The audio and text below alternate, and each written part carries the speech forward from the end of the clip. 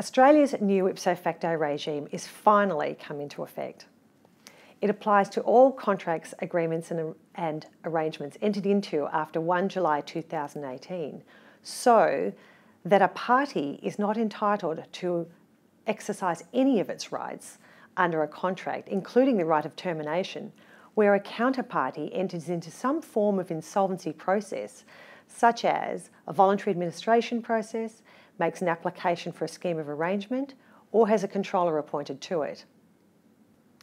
Certain contracts and contractual rights are, however, excluded from the operation of the ipso facto stay and are contained in the recently released regulations and declaration. Where a contract is excluded from the operation of the ipso facto stay, all rights that are included in that contract will be exempt from the operation of the ipso facto stay.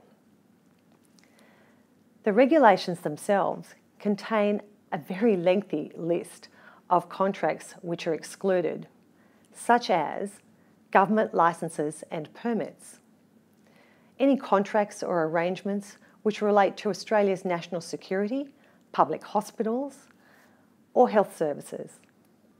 Other exclusions include, for example, any business or share sale agreements, any contracts or arrangements which involve a special purpose vehicle and which provide for securitisation, a public-private partnership, or project finance arrangements.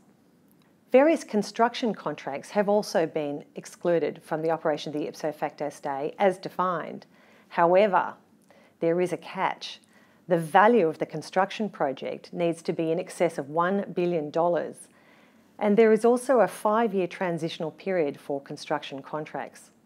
The declaration lists those contractual rights that are excluded from the ipso facto stay. These are mostly in relation to finance arrangements and include, for example, rights which relate to set-off and netting to combine accounts, rights of novation and assignment. There are certain step-in rights that are also excluded, and other rights where a secured creditor is entitled to appoint a receiver or a controller over assets in respect of which a receiver or controller might have already been appointed.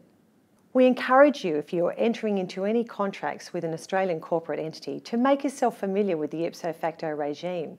Importantly, you must review and make yourself familiar with those contracts that are excluded in the regulations or any of the contractual rights that are contained in the declaration, as you may wish to take advantage of them.